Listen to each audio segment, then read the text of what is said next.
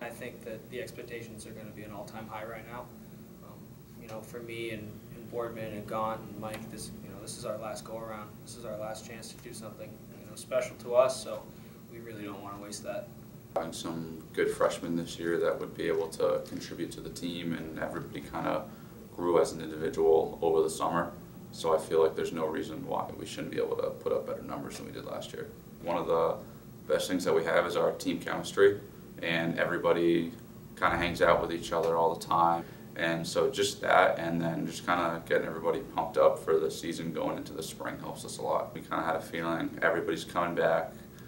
We got some more freshmen last year as well, and there's kind of just this overall sense of we can do this, we can be a lot better this year.